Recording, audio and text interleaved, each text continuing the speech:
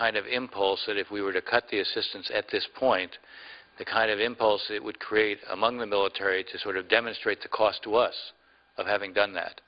And I worry about what its implications would be for that treaty. I worry about what its implications would be for the behavior in the Sinai, notwithstanding the fact that from Louisiana. Mr. President, I ask unanimous consent to end the quorum call. Without objection. Thank you, Mr. President. Mr. President, I rise to propose and support two amendments to the appropriation bill that is on the floor today and will continue into next week.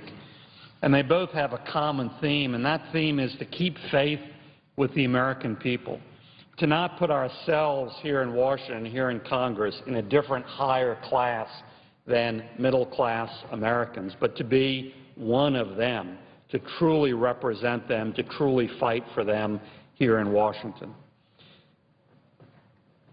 The two amendments address this in different ways. One is to block a pay raise that would otherwise happen for members of Congress, even in the midst of this very, very sluggish economy, barely getting out of the recent recession. And, Mr. President, as you know, there is an automatic pay raise in the law. This was done years ago, really behind closed doors in a bit of a smoke-filled room, to put an automatic pay raise for members of Congress in the law, so that most every year it just happens automatically. No inconvenience of having to propose it, actually having to come to the Senate floor, come to the floor of the House of Representatives and justify it, and God forbid have to vote for it. It just happens. I disagree strongly with that system. I think that entire system and premise is offensive. And for that reason, Senator Claire McCaskill of Missouri and I have a bill, a proposal to undo that and require that any future pay raise have to be proposed, justified on the floor of the Senate and the floor of the House, and actually voted on. This amendment is not that entire bill. This amendment is focused on the here and now to block the automatic pay raise that would happen this year if we don't act. Now, you will hear from members of the committee, handlers of this appropriation bill, well, this amendment isn't relative, isn't germane to this bill. Well, the folks who set up the automatic pay raise system several years ago were very clever. They figured out a way that an amendment like this would not be germane to any appropriation bill, would not be germane to any bill. That's why we need to act on this bill, because this may be one of the few appropriation bills, few spending bills we actually deal with on the floor of the Senate this year. To Congress's credit, in the midst of the recent recession, Congress denied itself these automatic pay raises. And so they have not happened since 2009. But, Mr. President, we're not into healthy growth. The American middle class, Mr. President, is not doing just fine. Unemployment is still over 7.5%, 7.6%, well above the 5% promised when Congress and President Obama passed the $1 trillion stimulus. In fact, we've had 53 straight months with unemployment above 7.5%. That is not a healthy economy. That is not recovery.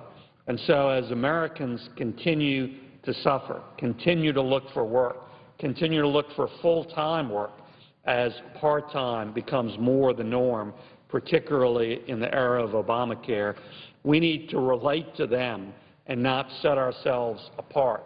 We need to be a fighter for them, not a member of a higher, different class in Washington. And one simple but important way to do that is to say no pay raise when we're in the midst of this very, very sluggish non-recovery. Again, Senator Claire McCaskill of Missouri has joined me in this effort. I appreciate her partnership on the broader bill, and I appreciate her partnership on this amendment, the Vitter Amendment number 1746. And I urge all of my colleagues, Democrats as well as Republicans, to adopt and support this common sense amendment. This is an important message. This is an important statement. And the question and the choice is simple. Are you going to be a true representative of the folks back home, relate to them, be one of them, or did you really come to Washington to put yourself in a different, higher class? The answer needs to be the first answer provided. We need to represent the folks back home, not put ourselves in a different, higher class, and this pay raise amendment is one way to do that. Say no to any congressional pay raise in the midst of this horribly slow economy. Now, Mr. President, my second amendment also continues this theme, and it relates to our health care benefits. But it's really the same issue and the same theme. Are we one with the folks we were elected to represent, or are we trying to set ourselves as a different, higher class here in Washington? This amendment is Vitter Amendment number 1748, and it would ensure that all members of Congress, all congressional staff, all executive appointees deal with Obamacare in the same way ordinary Americans do. They have to go in the exchange. They have to deal with their health care that way. They don't get special treatment. Now, in the midst of the Obamacare debate, that issue came up. I brought the issue up. I brought an amendment to the floor. My Louisiana colleague in the House, John Fleming, did the same thing in the House. Because of the attention we focused on that issue, there was a limited provision in the law that said members of Congress and their direct staffs would be in the exchanges.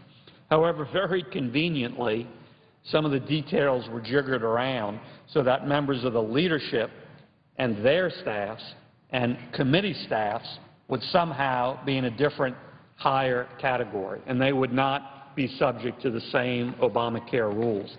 They would benefit from the very generous and very lucrative federal employee health benefit plan that Congress has traditionally been under. I think we should undo that. I think we should again be one of the American people, relate to the American people, and get the same treatment through the exchanges that the great majority of them will do under Obamacare. Problem is, here on Capitol Hill, again, behind closed doors, the effort is largely in the opposite direction. Wall Street Journal unveiled this on April 25th of this year. It reported that Senator Reid and Congressman Steny Hoyer had initiated some behind closed doors secret discussions to actually fix the problem as they saw it and put all members of Congress and all of our staffs back in that select category, not with the American people, not in the exchanges, but in that select higher category and be granted preferential treatment.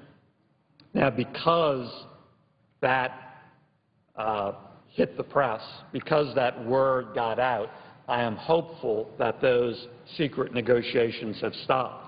We need to make sure that we don't move in that direction. Obamacare is a train wreck. Implementation is causing dramatic problems for millions upon millions of Americans. But the solution is not to fix it selectively for us. The solution is to fix it for everybody, to fix it for average middle-class Americans. And if we do that, we would benefit as well. And so this amendment not only blocks the effort by Senator Reid and Steny Hoyer and others to move members of Congress and our staffs back into a select category and protect us from the train wreck of Obamacare implementation. The solution is to broaden that pool and actually have that same treatment along with ordinary Americans for every member of Congress, for all of our staffs, for leadership, for committee staffs, and also for President Obama's appointees. And so my amendment, Vitter Amendment number 1748, on which Dean Heller is a co-sponsor, would do just that. It would ensure that all bureaucrats, all Obama appointees, all congressional staff, all members, leadership and otherwise, all of our staffs, committee and otherwise, are subject to Obamacare and are not put into a select higher class and offered preferential treatment. Again, common theme with my other amendment. That's how we relate to the folks we represent. That's how we're truly one of them. Obamacare is a problem. Implementation is a train wreck. But the solution isn't to put ourselves in a higher class divorced from that problem. The solution is to live that problem ourselves, and hopefully that will promote us and motivate us to solve that problem for all of the American people. Again, this is not a partisan amendment. This should not be a partisan fight. This is about, are we truly part of the states we represent? Do we truly relate to those citizens who sent us to Washington? Or do we come here and put ourselves in a select different class, give ourselves preferential treatment under law after law after law, in this case, Obamacare? Again, this is Vitter Amendment number 1748, and I urge all of my colleagues, Republicans, Democrats, Independents, everyone, to support this, to tell your constituents. No, I didn't come here to put myself in a special class. I didn't come here to get preferential treatment. I came here to fight for you. And yes, Obamacare has major issues, major problems. Implementation is, as one of my Democratic colleagues has forthrightly said, a train wreck. But the solution isn't to fix it behind closed doors selectively for us. The solution is to fix it, which personally I think means delay or repeal it for the American people. Thank you, Mr. President, and I yield back the floor. I also suggest the absence of a quorum. The clerk will call the roll. Mr. Alexander.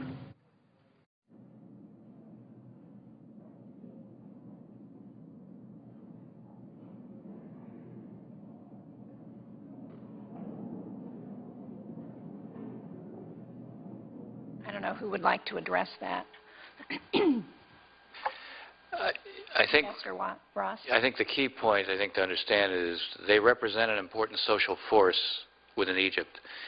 So if you exclude what is an important social force within Egypt, then this is basically a prescription for trouble, because they're going to express themselves some way. What we have right now is a reaction to the ouster of President Morsi. The question is whether or not there can be some vehicle for bringing those who are part of the Muslim Brotherhood back into the political process.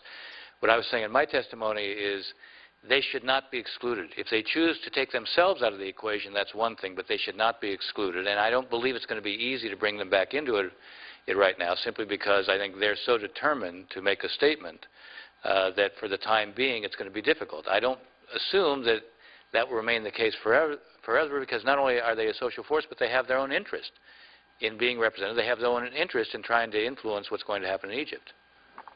And to what extent does it seem like there is an understanding or willingness to bring them in? Do we think that that's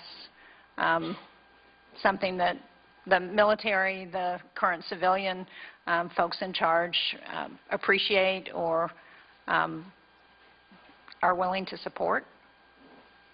I'll just say that. Why don't you respond, and then Dr. Dunn. I'll just say that the words we're hearing are the right words. The question is whether the behaviors reflect the words. Dr. Dunn. Senator Shaheen, Egypt just went through a period from December 2012 till now where there was a constitution passed and laws and so forth and elections being prepared that a significant part of the body politic, in that case the secularists, felt excluded from, objected to, and it led to everything that we saw happen just now. So I think that if the Brotherhood, which is a very significant movement in Egypt, is excluded this time around, we're going to be headed for more of this. We're going to be headed for a cycle of instability. So there's that. Regarding the sincerity of including the Brotherhood now, you know, I think the desire is to cut the Brotherhood down to size. through arresting their leadership and so forth, and maybe to include them in some very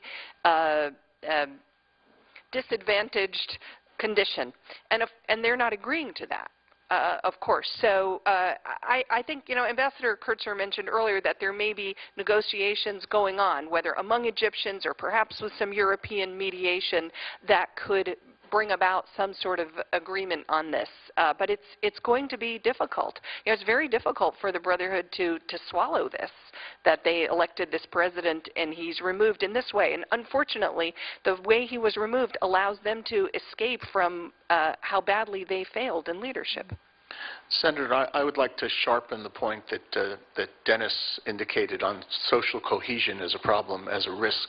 I think the risk is actually much more severe if, in fact, a national reconciliation can't take place. And what do I mean by that? The Brotherhood has a long history, 85 years, most of which living underground and operating outside the system, developing a very significant infrastructure outside the purview of the state. Right now, today, they have adopted tactics that are confronting the authorities. And they've decided that that's the best way to build the support back that they used to have. If they decide not to engage in a national reconciliation process that's real, in other words, if the process is real or the offer is real and they decide not to, they could also decide to engage in what we would call an insurgency. Mm-hmm. And they would have that capability not just because of their underground history, but also because this is a region where weapons are easy to come by and where jihadists are easy to come by. They cross borders at will. So I don't want to sound alarmist, but this is not simply a question of the lack of social cohesion. This could deteriorate, and it could deteriorate rapidly if, A, the offer for reconciliation is not real, or B, if it's real and the Brotherhood says no to it. One of the things that got a lot of attention here at the outset of the revolution in Egypt was when the Morsi government proposed a law to require National Security Committee to approve all NGO activities. Obviously, people remembered the representatives from IRI and NDI who were jailed and how they were treated.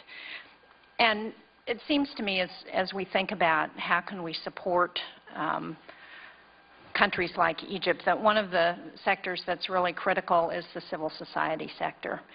So do we have any sense of what this interim government is going to do with respect to NGOs and civil society leaders? And is there more that we should be doing or could be doing to try and support those civil society leaders?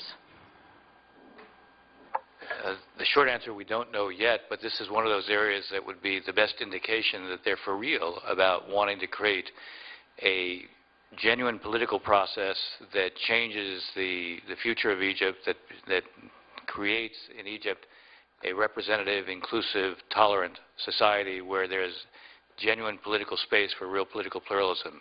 The key to that is going to be building civil society institutions, the willingness to embrace and rewrite the laws, to pardon those who were prosecuted and found guilty. I think that becomes a very significant measure of the direction of Egypt, and it should be a focal point of where we try to use our leverage.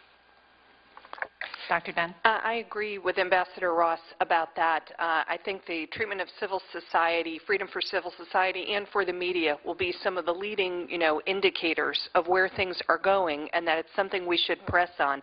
One thing we have to remember is that our problem about this with civil society, and this is why the United States is not giving any civil society to Egypt, hasn't been for some time now because of the NGO case that you mentioned, Senator. This started under military rule, so it wasn't a problem under Morsi. It was a problem under both under the SCAF and under Morsi. So this is something that one would hope could be corrected now. Thank you. Senator, having been the harbinger of gloom on the previous question, let me be a little more optimistic here. If you look at the composition of this interim government, they're actually quite good people. Graduates of the American University in Cairo, people who came up with a more liberal education. So, yes, the past has been a real problem, and it's been a very significant challenge for us. But I think there's something to build on, because I think we may have a government in place that actually understands the importance of civil society. Thank you. Senator Flake. I'll yield my time to Senator McCain. Senator McCain. Thank you, Mr. Chairman. Thank the That's witnesses. our Arizona collegiality. So. We, not to take away from my time, but we believe in the early bird rule. I guess it's not where you stand, it's where you sit, Mr. Chairman. I thank you. I thank the witnesses. I want to discuss for a minute the issue of aid. The one thing that the United States of America stands for is the rule of law. And we, which clearly Morsi ignored and perverted and took powers onto himself which were not in keeping with his own Constitution. So we have a law, and that law states very clearly, without a national security waiver, as most laws that we pass do, that says a coup or a decree will occasion a cutoff of aid to whatever country there is. So now I see my friends here say, well, he was a bad guy. Well, the people supported it overwhelmingly. It was very popular to have this coup. And as Dr. Dunn pointed out, there were elections scheduled fairly soon. So we are now in a situation, much to my regret, where we are asking the new government to write a constitution, have laws, and respect and abide by those rules of law. But for purposes of practicality or whatever reason we might use, we are not going to cut off that aid. And I don't see a coherent policy. I note this morning, towards Egypt, I note this morning we're not going to deliver F-16s. We're not cutting off aid, but we're not going to deliver F-16s. I don't see a coherent policy toward Egypt, and if I were those people in the street in Cairo, I wouldn't understand it either.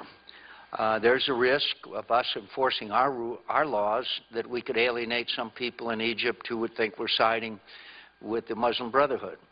We're now the new president, or the General al-Sisi has now called for demonstrations in the street to support what they are doing against Morsi.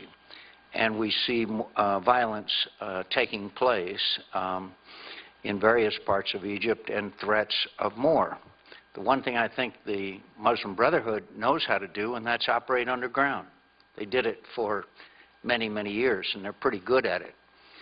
So my concern is, one, and it was a very tough call for me and Senator Graham to make the decision that we made. But I'm not sure how we ask another country to impose the rule of law and abide by it, and we don't for purposes that we think are more important or whatever. And by the way, I'm glad we're writing a new law which does condition aid, I think, very appropriately, but the present law is on the books. So I guess my question to you, Ambassador Ross, who I admire enormously, how do we reconcile that? What do you think about the suspension of the F-16s? Do we have a policy, a coherent policy that members of Congress and the American people and the Egyptian people can understand? I'd like to, maybe we could have those responses from all three witnesses. Look, without objection.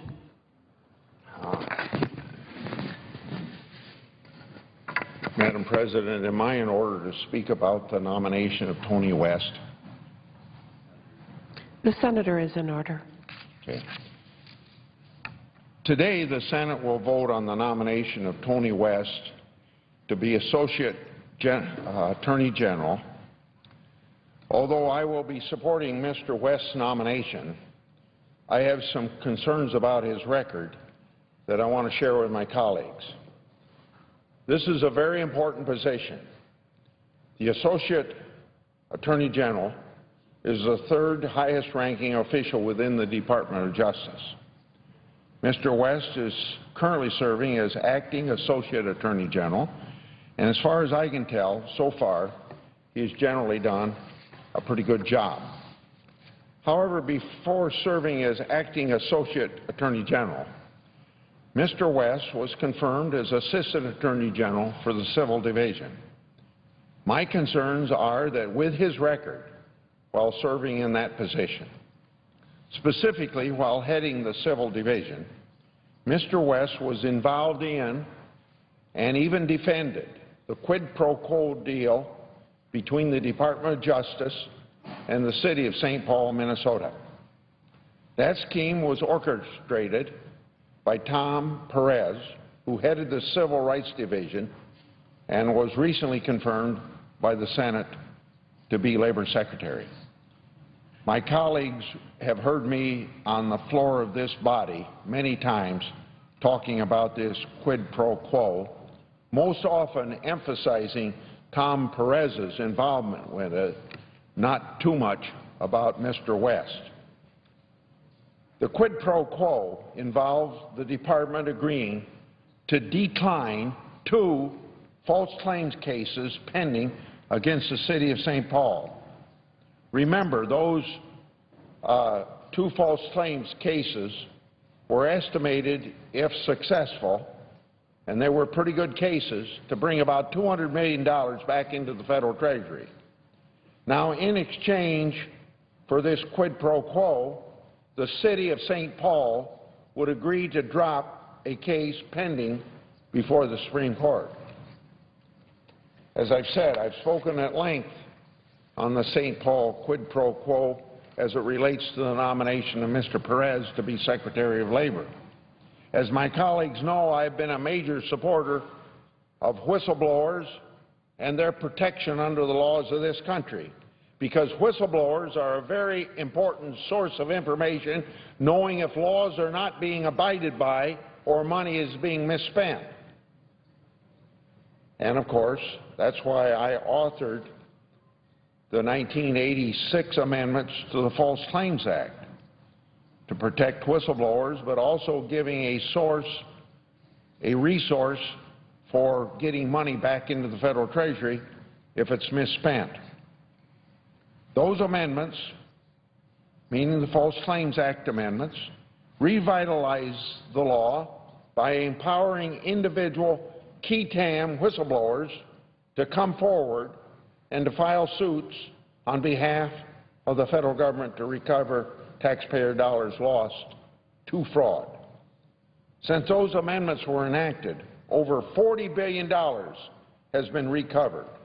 And under Mr. West's tenure as head of the Civil Division, that department has been successfully utilizing the tools of qui tam whistleblowers' information. And of course, they aren't shy about saying so.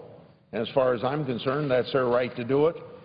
And the more publicity we can do of recovering money under the False Claims Act, the more we may encourage more whistleblowers to come forth and recover even more money. The False Claims Act is within the purview of the Civil Division. Now, Mr. West oversaw that division at this time, not the Civil Rights Division.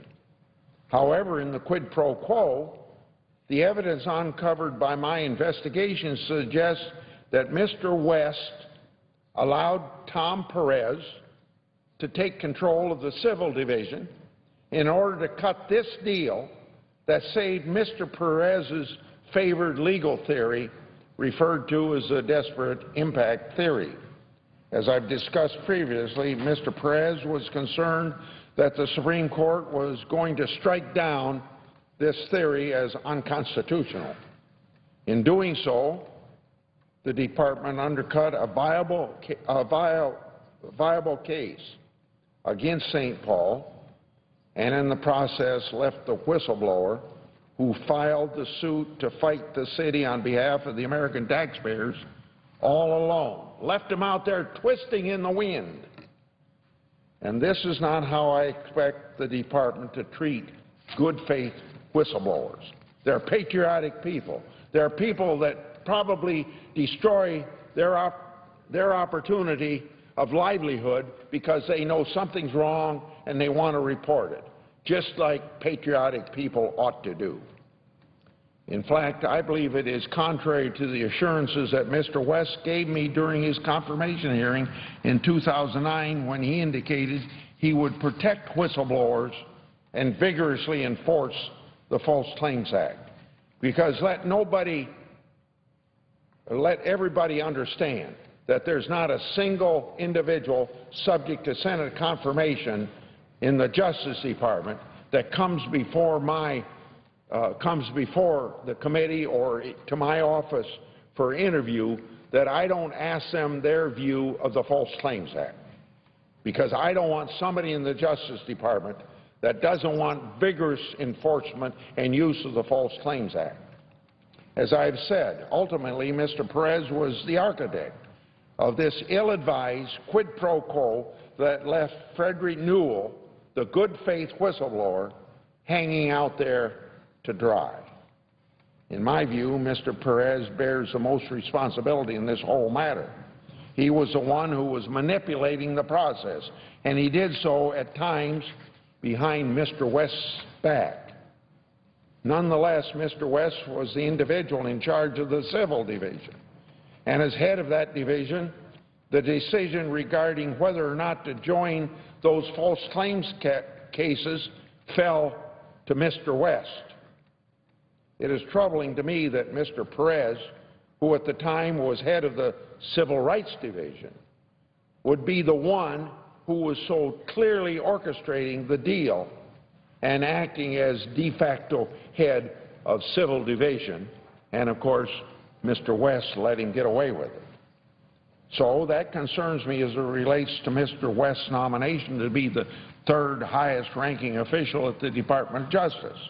We need individuals serving in these positions who are willing to stand up to those who are saying in it, who are trying to advance a political agenda, and that's exactly what Mr. Perez was trying to advance. And in this instance, at least, it doesn't appear that Mr. West stood up to Mr. Perez as he should have.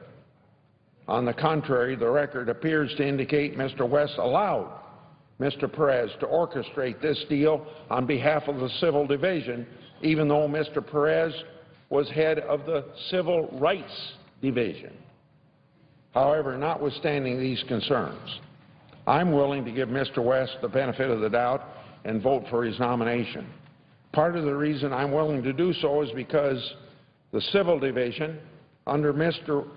West's leadership, has established a respectable record in utilizing the tools available under the False Claims Act amendments that I got passed in 1986 and that have brought back into the Treasury just under $40 billion. And as an instance of Mr. West's use of the False Claims Act, the Civil Division secured approximately $4 9/10 billion coming back in the Federal Treasury just in the 1 year of 2012. And taken together over the last several years, the Civil Division has secured a total of approximately $13 3/10 billion. Obviously, this is not an insignificant amount of coming back of taxpayers' dollars. And although the Department's recovery of this money, on the one hand, does not excuse their behavior in the quid pro quo matter, I do believe Mr. West deserves a certain degree of credit for his leadership in this area. So, as I said, I will support the nomination. I expect that he'll be confirmed. It's my sincere hope that he will perform his job well and not let somebody undercut him as he let Mr. Perez undercut him in regard to the quid pro quo and the false claims cases involving St. Paul, Minnesota. But I want him to know, and everybody else to know, that I plan to conduct aggressive oversight of the Department to ensure that the mistakes that occurred as part of the quid pro quo that potentially cost the taxpayers nearly $200 million lost to fraud are not repeated.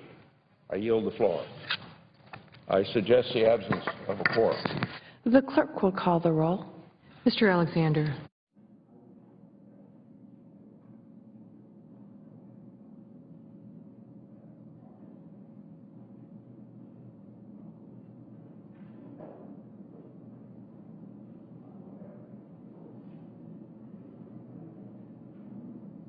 are just happy to see their rivals decimated however it happens, and hope to reap political advantage during the next elections because of that.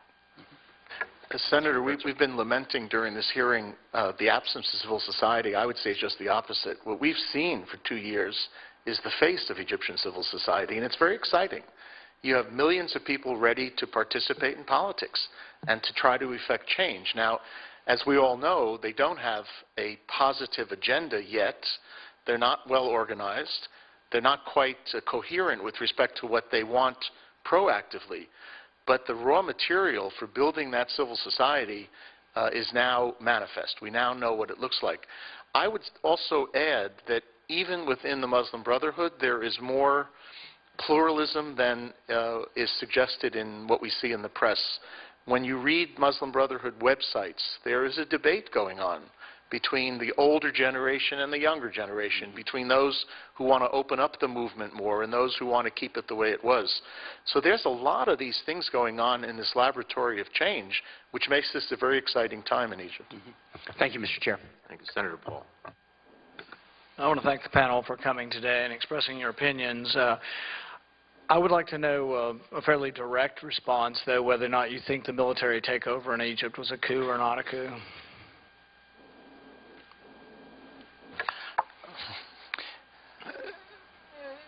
By a legal definition, I would say it's pretty hard to say that's not a coup. Okay. Yes, Senator, I believe it was a coup. It had a lot of popular support, but that is often the case with military coups. That's not unique to this case. Well, just so we have one point of difference, I would hesitate to call it a coup because the military has not taken power. They continue to stand behind the seat of power, but they have made it clear through the roadmap that they issued and then their actions since then that they want to see the restoration of a civilian government. Well, the reason this is important is because our law says that when a coup occurs, the aid ends. So we can debate whether it's a good idea to end, and you're welcome to have opinions on whether it's a good idea to have aid or not to have aid, but the law is the law, and if we decide that we're above the law, it's very hard for us to be preaching to the rest of the world about having the rule of law. So I think this seriously undermines our standing in the world, and it seriously goes against anyone who claims that they're for the rule of law. But I would go one step further. Even if you say this is not a coup because the military is not, there's not a general currently running it, I think that's, semantics and really not going to the point of this, because our law says basically if the military had a substantial involvement in replacing a democratically elected government. So it doesn't matter, according to our law, whether there's a general in charge or not. But putting a president who's been elected under house arrest, we don't know where some of these people are. I mean, this is the definition of the kind of thing that we're supposedly opposed to.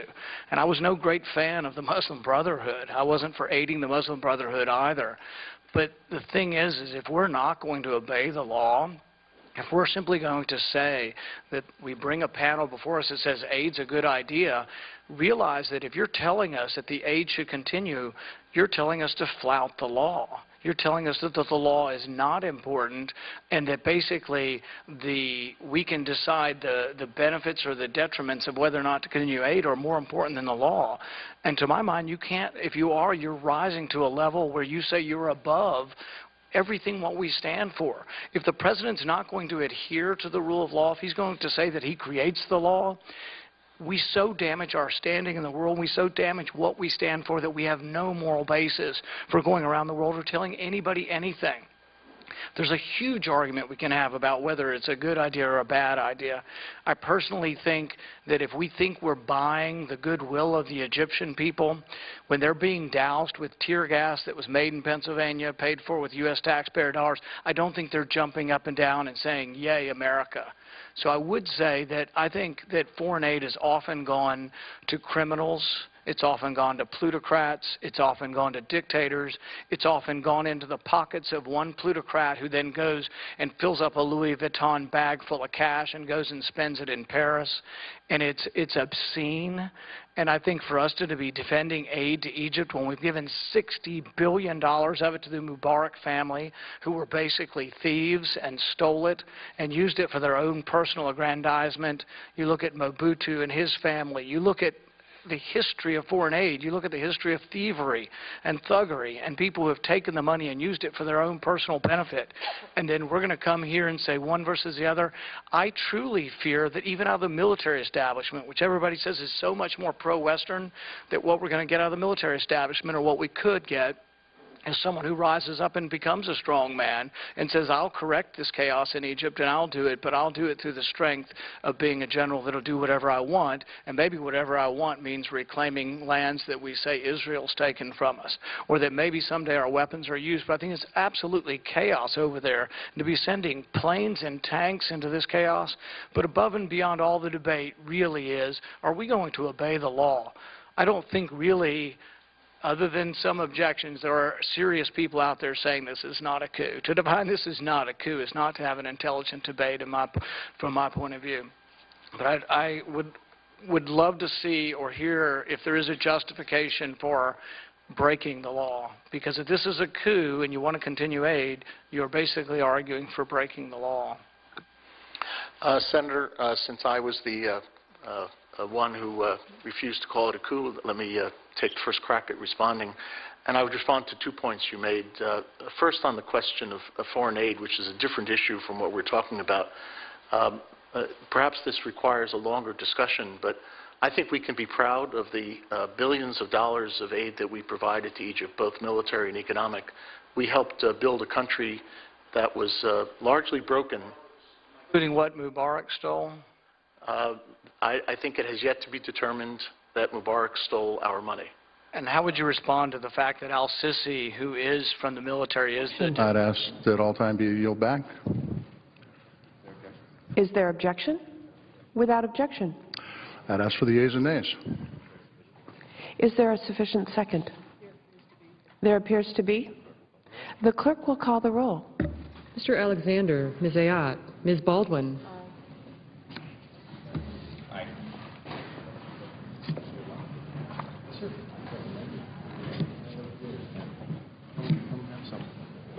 Mr. Barrasso. Mr. Baucus. Mr. Begich. Mr. Bennett. Mr. Blumenthal. Mr. Blunt. Mr. Bozeman. Mrs. Boxer. Mr. Brown. Mr. Burr. Ms. Cantwell. Mr. Cardin. Mr. Carper. Mr. Casey. Mr. Chambliss. Mr. Chiesa. Mr. Coates. Mr. Coburn. Mr. Cochran. Ms. Collins. Mr. Coons. Mr. Corker. Mr. Cornyn. Mr. Crapo. Mr. Cruz. Mr. Donnelly. Mr. Durbin. Mr. Enzi. Mrs. Feinstein. Mrs. Fisher.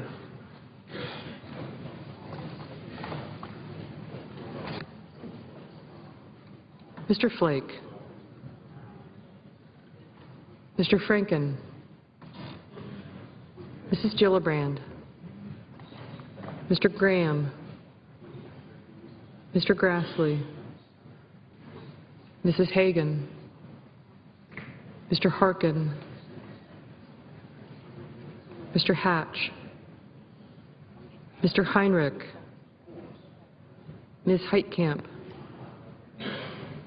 Mr. Heller, Ms. Hirono, Mr. Hoven, Mr. Inhofe, Mr. Isaacson, Mr. Johans, Mr. Johnson of Wisconsin, Mr. Johnson of South Dakota, Mr. Kane, Mr. King, Mr. Kirk, Ms. Klobuchar, Ms. Landrieu, Mr. Leahy, Mr. Lee, Mr. Levin, Mr. Manchin, Mr. Markey, Mr. McCain, Mrs. McCaskill, Mr. McConnell, Mr. Menendez, Mr. Merkley, Ms. Mikulski, Mr. Moran, Ms. Murkowski, Mr. Murphy, Mrs. Murray, Mr. Nelson, Mr. Paul, Mr. Portman, Mr. Pryor, Mr. Reid of Rhode Island, Mr. Reid of Nevada, Mr. Risch, Mr. Roberts, Mr. Rockefeller, Mr. Rubio, Mr. Sanders, Mr. Schatz,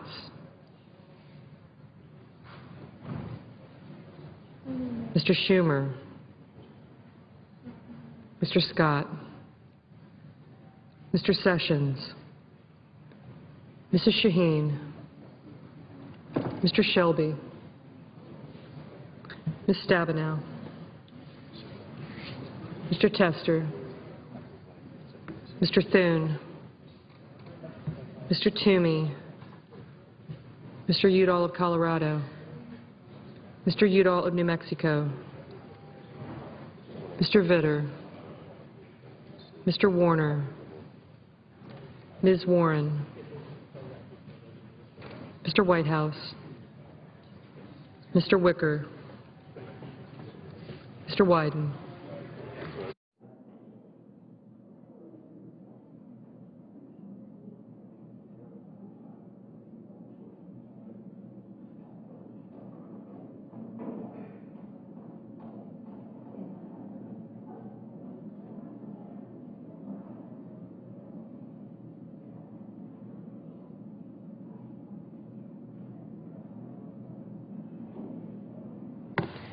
Senators voting in the affirmative: Baldwin, Brown, Cantwell, Collins, Corker, Gillibrand, Heitkamp, King, Lee, Murray, Tester, and Warren.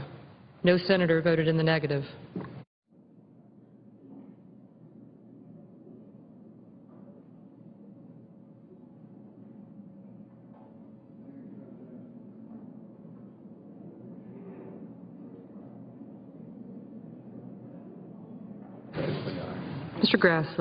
Mr. Grassley, aye. Mr. Johnson of Wisconsin, aye.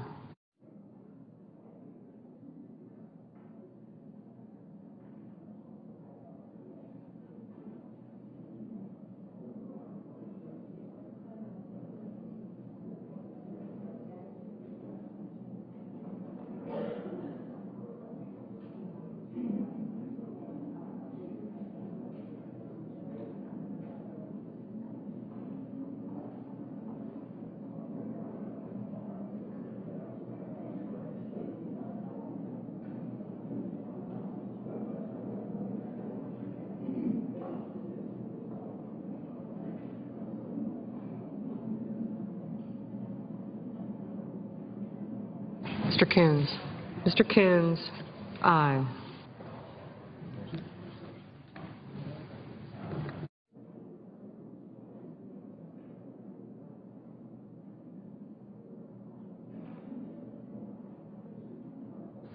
Mr. Paul? Yes. Mr. Paul? Aye.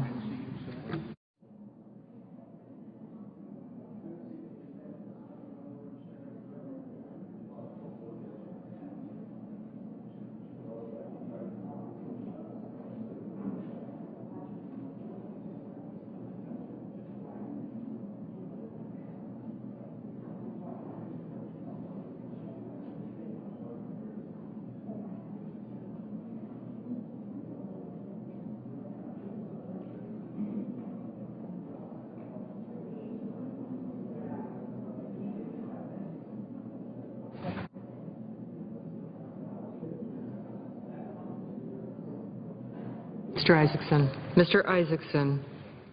Aye. Mr. Cruz? Mr. Cruz? Aye.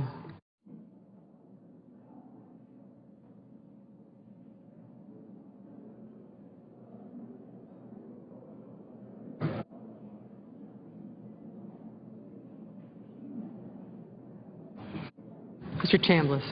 Mr. Chambliss? Aye.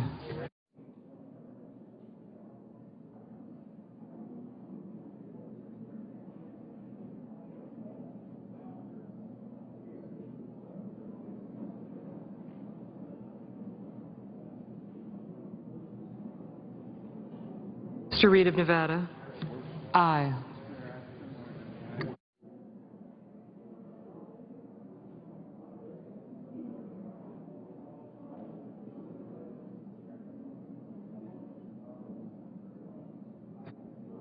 Mr. Blumenthal? Mr. Blumenthal? Aye.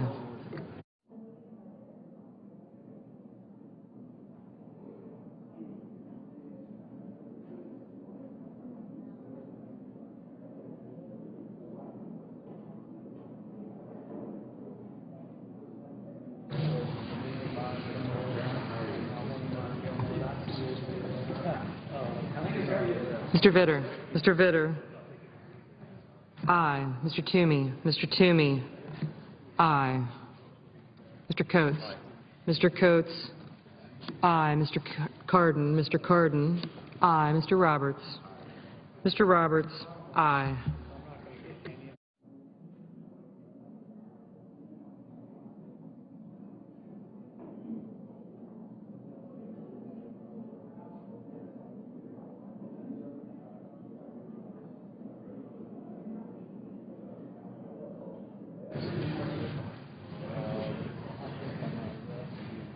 Mr. Schatz?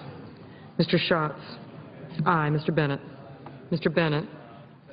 Aye.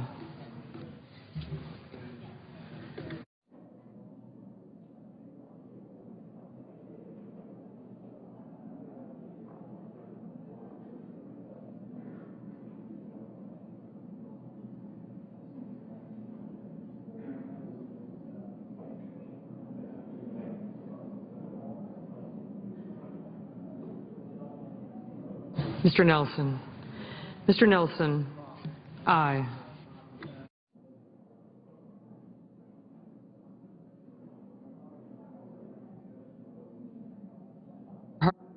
Mr. Harkin? Aye.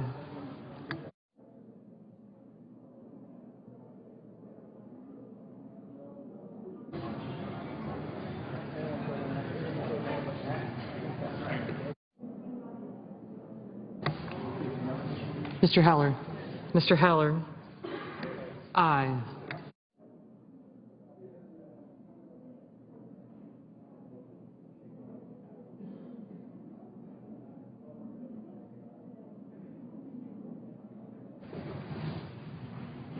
Ms. Stabenow?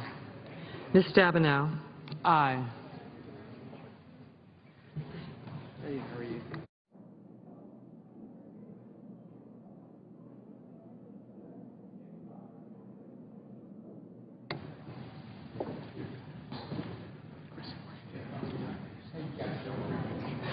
Mr. Reed? Mr. Reed of Rhode Island? Aye. Mr. Chiesa? Mr. Chiesa? Aye. Mrs. Fisher? Mrs. Fisher? Aye. Mr. Thune? Mr. Thune? Aye.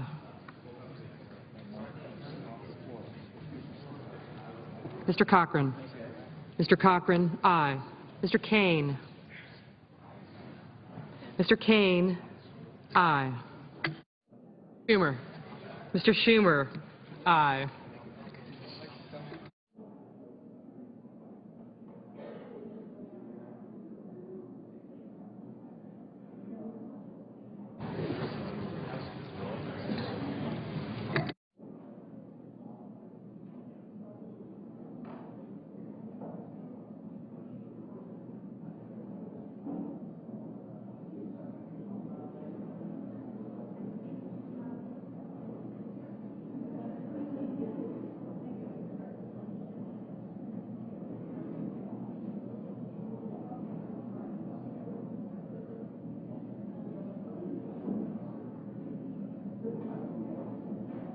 Mr. Burr? Mr. Burr? Aye.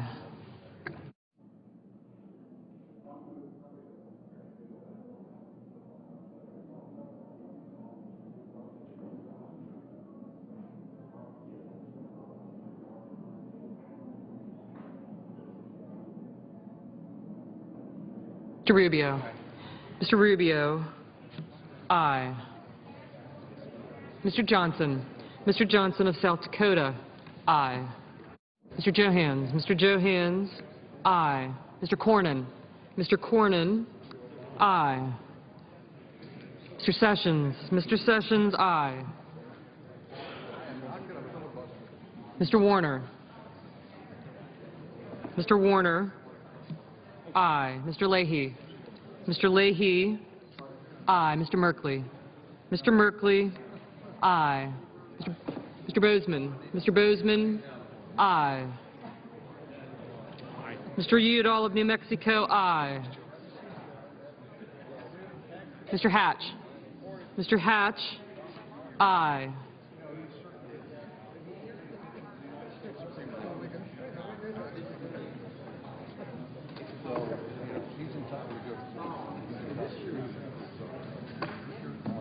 Mr. Donnelly? Mr. Donnelly? Aye. Ms. Hirono? Ms. Hirono? Aye.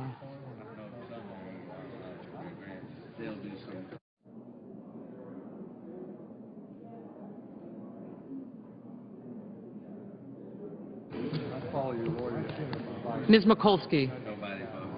Ms. Mikulski? Aye. Mr. Pryor? Mr. Pryor? Aye. Mr. Kirk? Mr. Kirk?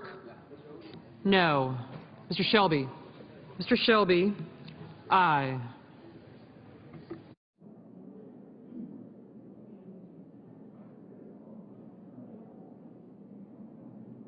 Ms. Landrieu?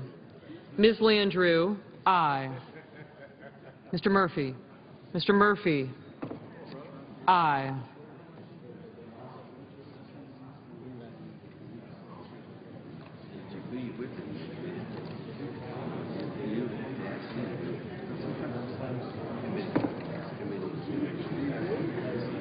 Mr. Heinrich? Mr. Heinrich? Aye. Mr. Markey? Mr. Markey? Aye. Mr. Inhofe? Mr. Inhofe? Aye.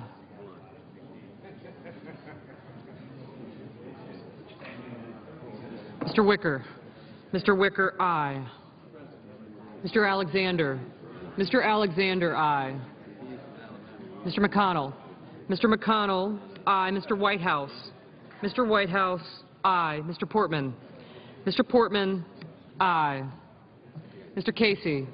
Mr. Casey? Aye. Mr. Sanders? Mr. Sanders?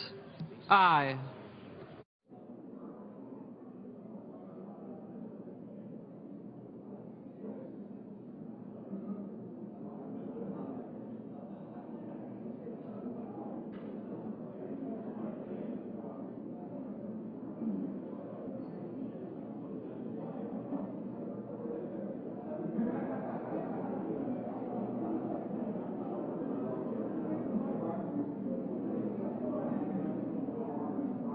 Mr. Graham. Mr. Graham, aye.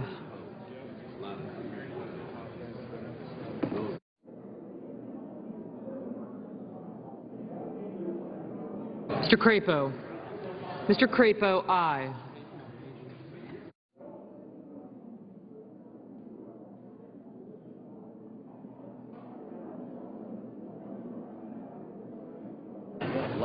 Mr. Kirk, aye.